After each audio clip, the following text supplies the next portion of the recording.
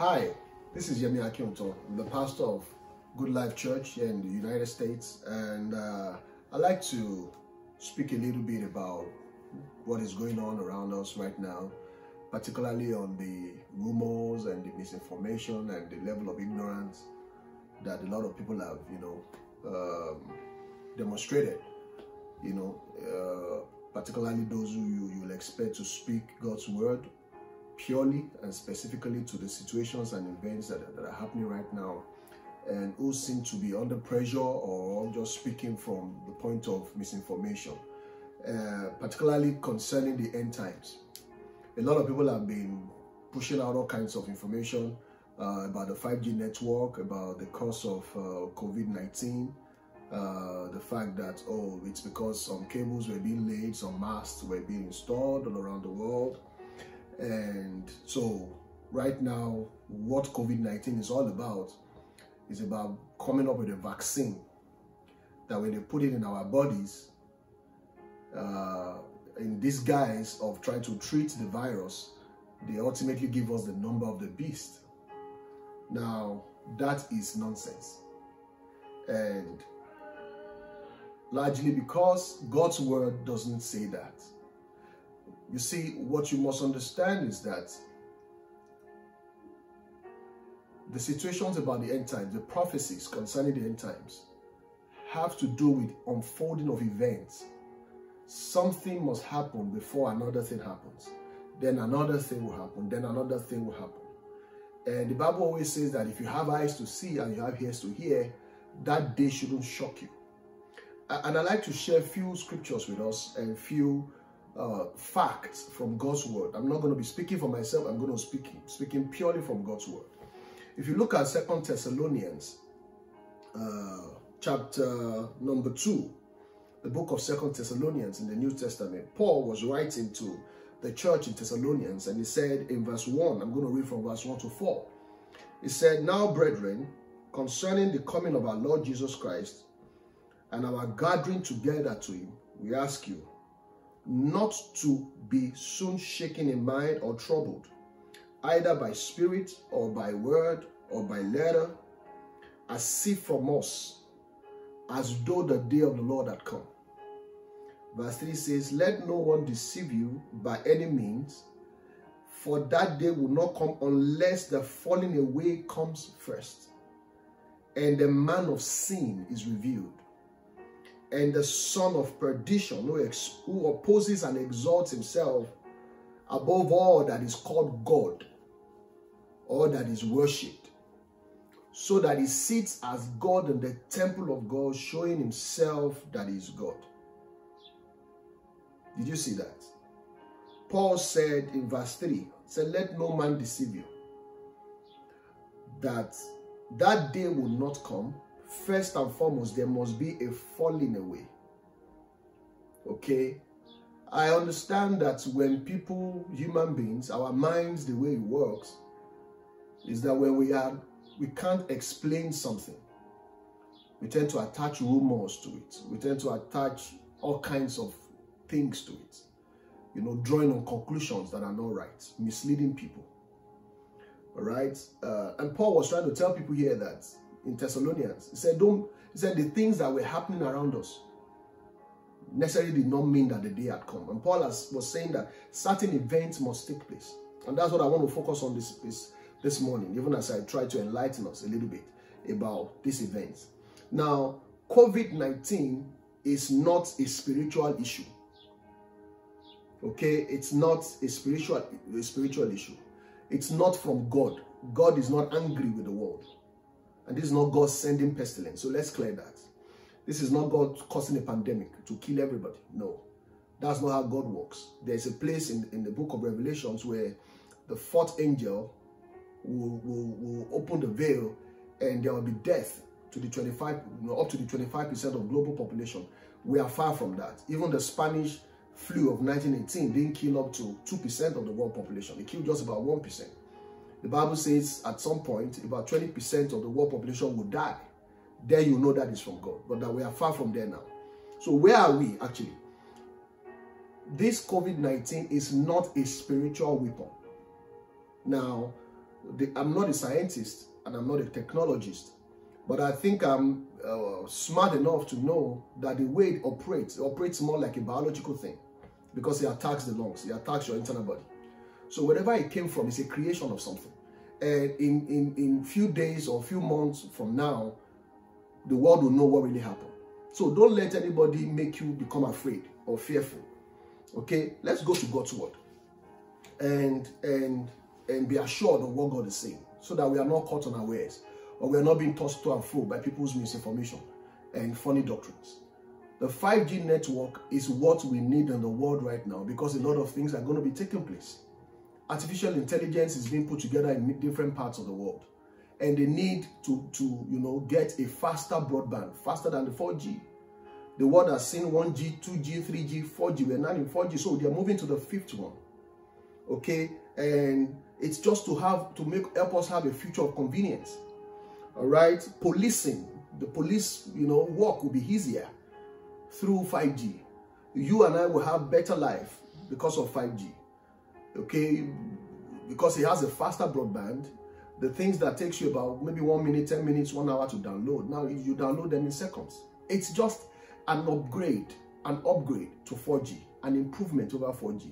It's not something that's going to kill anybody. Hallelujah. All right, so there are countries with smart cities. Dubai, I've been to Dubai a million times. Dubai has smart cities. Singapore has smart cities. There are a lot of smart cities all over the world, and they need 5G to operate. A lot of things are going to be happening that if the 5G is not established, a lot of things can't happen. The world needs to move faster. We're going to see 6G. We're going to see 7G. We're going to see 10G.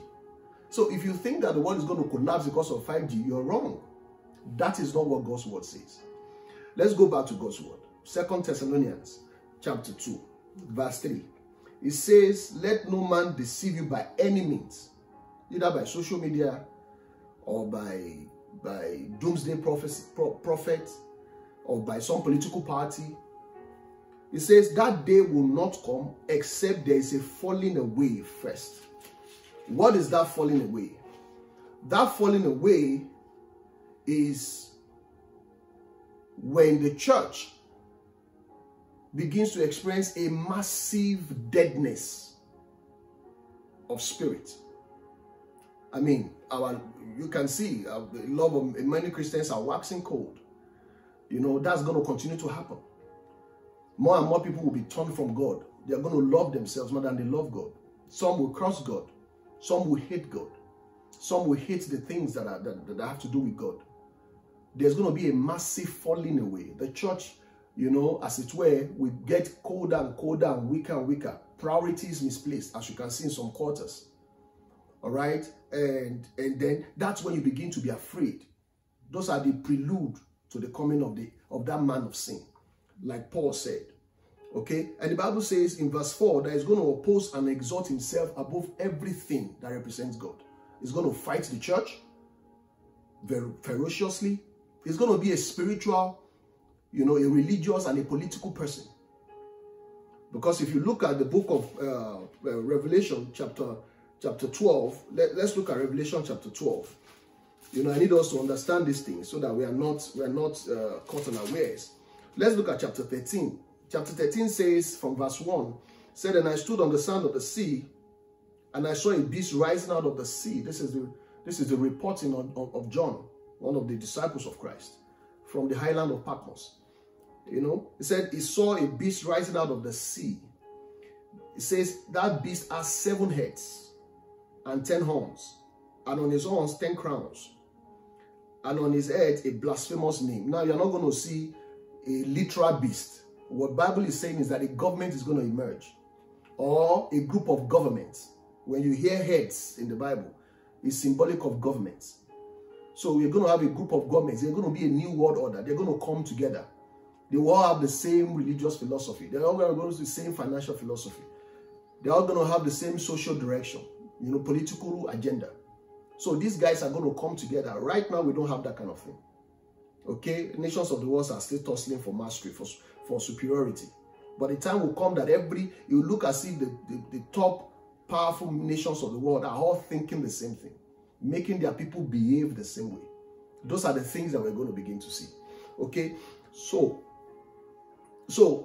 when Paul was talking about it, Paul is saying that when you begin to see a massive falling away of the church, when people who are supposed to call on the name of the Lord have their priorities twisted, when pastors abandon the things of God and they go after, things that don't glorify God, when you see a massive rush into things that do not really represent or glorify God happening in the body of Christ, then you begin to know that there's a big problem coming. 5G has no resemblance of that. 5G is just a technology. 5G is not the virus. People are saying that don't even take the vaccine because that's where the virus is. They've not even found the vaccine. And people are already saying that that's where the virus is. So if we are waiting for the vaccine where the virus is, so what is killing people right now? Is it the junior brother of the virus? I'm trying to understand it. And when you ask, commonsensical questions, you see that these people don't know what they're saying. They don't even know God's word. So let's move on.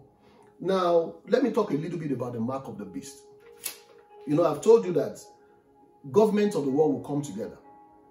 And they will have the same religious, political, social, agenda, financial agenda. They will come together. That beast will come. It's a government. Okay? So the man of sin who will be revealed will come out of one of those governments. And the entire government will rally around him. It's going to be a man that is of immense spiritual power, because the Bible says he's going to do a lot of miracles. And it's going to be a man of immense political power, because almost all the nations of the world will follow whatever he says. So ultimately, the battle is a spiritual battle. It's not a technology battle. That's where the world is going. It's going to be a spiritual battle. That's where we are going. Okay? So that mark of the beast can only happen after the man of sin has been revealed. Don't forget that. There will be no mark until the beast or the man of sin or the Antichrist is revealed. So the mark won't come before the beast. And I will explain what the mark means. Simple. So just follow me. When this man becomes very politically powerful, spiritually powerful, he will go to Israel or anywhere you have the temple of God, and I believe it's going to be in Israel, and he's going to sit in the Holy of Holies, and he will command that they worship him. Everything that the ancient Israel, did, and some part of Israel are still doing, slaughtering of rams, cutting of bulls, doing all of that, everything they were doing to honor the God of heaven, the guy would demand that they honor him, and they cut the bulls onto him. You saw what 2 Thessalonians says. So this guy is going to control the governments of the world. He's going to control the political, the spiritual, the social agenda of the world. Things are going to change. The nations of the world are going to start thinking alike. At that time, you won't see democracy somewhere, you won't see communism somewhere, you won't see socialism somewhere. Every government of the world, or the major governments of the world that control every other government of the world, will all be thinking alike. So these are the sequences of events. First and foremost, there will be a massive fall away. A lot of Christians, their desire for God, their desire for the things of God will grow cold. And you see a lot of churches, just doing whatever they like. There will be all kinds of priorities that will come into the body of Christ that shouldn't be. Things that don't glorify God. Things that just glorify the flesh.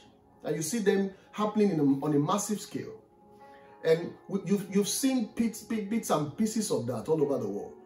But what the scripture is saying that is going to happen on an en masse. It's going to be large. It's going to be broad. It's going to be massive. And we are yet to see that. Then at the end of the day, the man of sin will be revealed, the beast. Then he will control the governments of the world. Then the mark will happen. Let me tell you a little bit about the mark of the Antichrist. The Bible calls it the mark of a man. What it simply means, in Revelation, let me show you where it says that let no one be deceived. That is going to be the mark of a man. Revelation chapter 13 verse 18.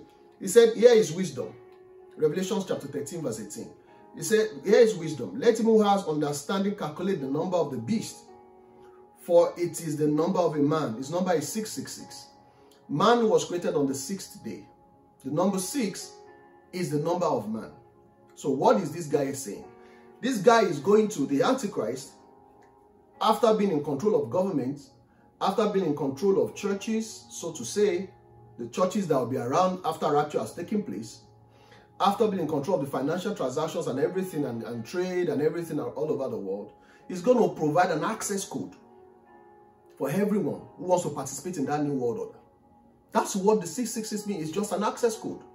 So whether they're going to put it on the forehead or on the right hand, like the Bible says, or put it under the skin or anywhere they want to put it, it is an access code to a new world order. You will not be able to buy, you will not be able to sell, you will really not be able to survive in this life without it, because everybody is tied together and it's difficult to live, you know, if you don't observe that, if you don't take that number. So the question I want to ask us, or we should be asking ourselves, is this: what is the primary aim of the Antichrist? And I'll ask the Bible, we'll have to use the Bible to explain it. Let's look at Genesis chapter 13. Let's go back to Revelation 13 verse 8. Revelation 13, 8. There's a lot to learn in Revelation 13 and 14. You can read them on your own. Read those chapters on your own. Revelation 13 verse 8 says, and all, now verse 7, let me do verse 7, and you'll be a bit scared when you read verse 7. It says, power was granted to him to make war with the saints and to overcome them. And authority was given to him over every tribe, over every tongue, and over every nation. I told you earlier, the Antichrist, that man of sin, is going to exalt himself like God, and is going to demand worship. The Bible said he has power. He's going to be given power over every tongue, over every tribe, over every nation. All nations of the world will be a central figure. Verse 7 says he's going to have power to deal with the saints. What does that mean? That means that because of the coldness or the deadness of the body of Christ, as soon as that guy comes in power, he's going to persecute the body of Christ. He's going to persecute the church. But guess what? He will overcome. It means that if he tells us no more church service in some countries, it's not going to happen. If he tells us don't preach the name of the Lord Jesus Christ again, it's not going to happen. If he tells us don't carry the Bible anymore, it's not going to happen. But guess what? When that happens, the next thing that is we need to know that is most instructive is in verse 8. I believe between verse 7 and verse 8, rapture will have taken place. Jesus will have come and taken us home. Then this is verse 8, which is very important. Revelation 13 verse 8. It says, all who dwell on the earth will worship him, whose names have not been written in the book of life of the Lamb slain from the foundations of the world. By that time, Christians will have left. The genuine ones whose names have been written in the book of life, they are gone. And then he's going to compel everybody to worship him. Everybody to worship him. So, I asked us earlier, I said, what is the primary goal of the Antichrist? It's a spiritual goal. Financial transactions, trade, and all of that are secondary goals. Those are distant goals. His primary goal is to take the place of Jesus in the world. Is to replace God in the hearts of people. Is to replace God in our schools. Is to replace God in our daily life. The consciousness of God. He wants to entirely remove it. As we saw in 2 Thessalonians chapter 2.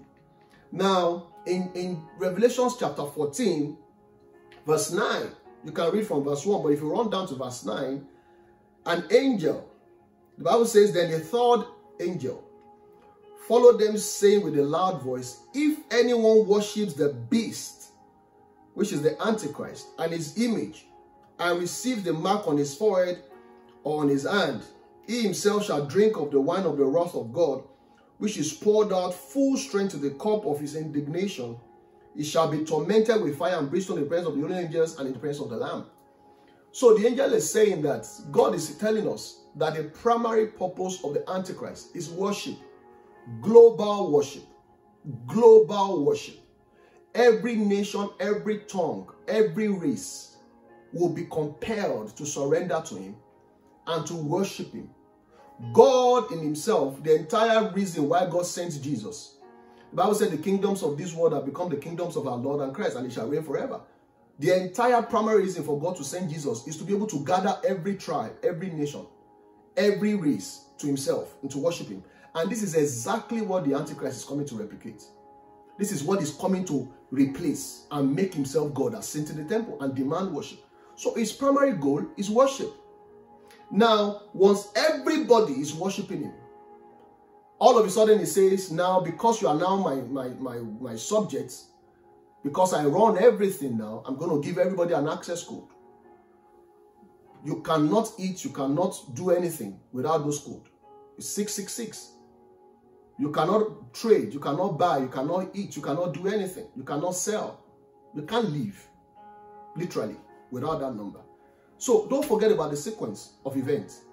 There will be falling away. The governments of the world will come together.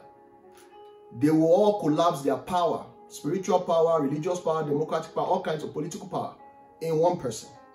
The guy is going to demand worship in the temple. He's going to call himself God. He will do all kinds of miracles that a lot of people will be deceived and swept off their feet.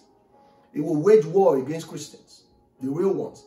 The rapture takes place. Immediately after rapture takes place, he demands worship from every human being on the earth. And once everybody begins to worship him, guess what? He introduces the number and says that this is now, that number is a representation of absolute surrender to him.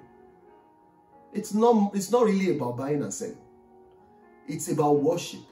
Once you have that number, because I kept asking the Holy Spirit, you said if anybody takes that number, that they are irredeemable. Their souls are irredeemable. Even if they confess the Lord Jesus at that time. Because some people will be left behind after rapture, and all of a sudden it will dawn on them that, they've been telling me this thing. So this thing is true. All of a sudden I can't find my wife again. I can't find my children again. I can't find my colleagues again. Some people have gone. Rapture has taken place. Now, if those people who are left behind takes that number, if they take that number, the Bible says they are irredeemable. So I asked the Holy Spirit, what has a number got to do with someone's soul? The Holy Spirit told me it's not about the number. That number is a representation of your acceptance to worship somebody who is not God. Do you get it now? It's you agreeing that my taking this number, you know, when you buy a product or when you subscribe to a service, you see terms and conditions. If you click this thing, you are bound by these terms and conditions. That's what that number means. Once you accept this number, you are bound by these terms and conditions. And those are the terms and conditions of the government of that day. Do you understand what that means? So that is what it happened. That's what it is. The beast, the Antichrist, the man of sin will be operational. He will have done one or two things before he introduces the number. So anybody that is saying that, oh, the 5G, they'll put it in your body, and then when you put it in your body, it's a number, doesn't know what he's saying. Probably is ignorant of the Bible. Amen. He's ignorant of the Bible. So this is purely a simple sequence of events. And as much as possible, let's not kid ourselves. The world is running towards that time. Towards that massive, falling away of the church. As we saw in 2 Thessalonians. The entire structure of religious worship will be changed. The guy goes into the temple, calls himself God, performs miracles. That means if a pastor raises up the dead, the guy will raise up the dead. The guy will even command signs to happen in heaven. They can tell the sun to darken and the moon not to shine, and it will happen. The whole world will be swept away. Amen. So he will sit in the temple, he will command government, he will run the affairs of men.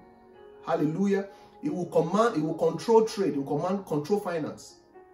He will literally control every form of things. People are saying, oh, this 5G, facial recognition, oh, they will know what you are talking about, they will know what you are doing, they will know this, they will know that. Those things are being exaggerated. There are nations of the world that if you land in their airports, they take your face. They scan your eyes as an ID. Some of you know what I'm talking about. There are nations, there are organizations that don't even need to carry password. Your fingerprint alone will work. Somebody was saying in the other, I listened to a note recently. The guy said even in Wuhan, some parts of Wuhan where they said the virus came out from, some parts are already a smart city. You don't even need any cash. You don't even need to carry a credit card to make payment. Through your phone, you can make payment. So stop exaggerating things you cannot, that are inevitable. These things will happen. They have nothing to do with the Antichrist.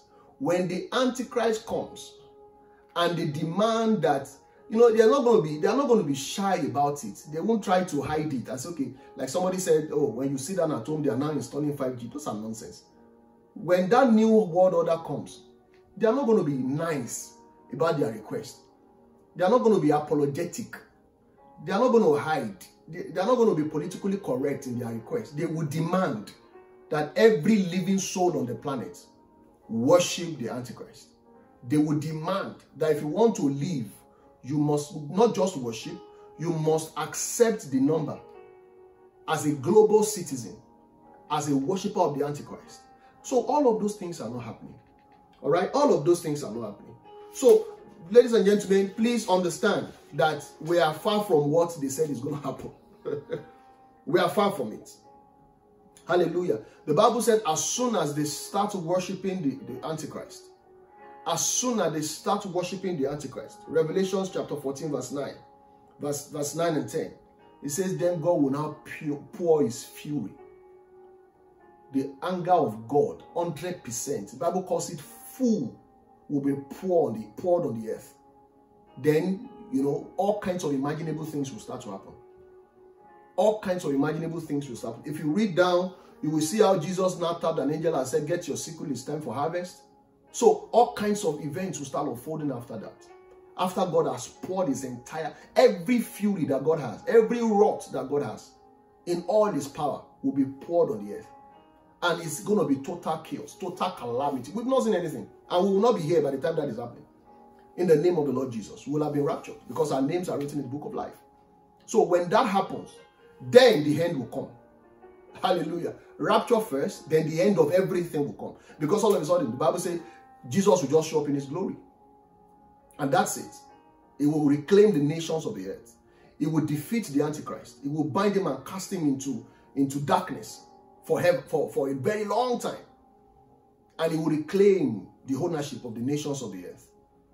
Hallelujah. Did you get that this morning? So please understand this. The sequences are clear. The events are clear.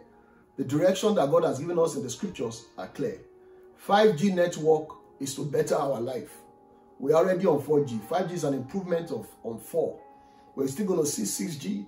We're still going to see 7G. We'll see 10G. Amen. If the Lord tarries. Because some technology cannot work. Artificial intelligence is coming. There's nothing we can do about it. Robots are going to replace a lot of people. And they're going to do some of the work we're doing right now as humans. They need 5G to perfect those things. To police, it will be difficult to even commit a crime. Because once they scan your face, they'll pick you anywhere in the world. So there are benefits to these things. And because we still have some democratic principles, some democratic countries, this full surveillance of our private lives, trust that some courts will reject it. Some countries will not just fall blindly behind it. All right? So that's it. It will not just happen like that overnight. Everybody wakes up and then 5G is everywhere, and then Antichrist is everywhere, and then everybody has a number because you've taken the vaccine. There is no virus in the vaccine. There is no number in the vaccine. Amen. So I just felt I should let us know that if you have any questions, please you can go to my Instagram and just DM me with your questions. It's PY_nuggets. PY_nuggets. Nuggets is plural. Just go to my site, to my Instagram page, and just DM me your questions, and I'll be glad to answer it. So please be informed, be guided, stop being afraid, and the Lord is your strength throughout these uncertain times. God bless you. I'll see you again.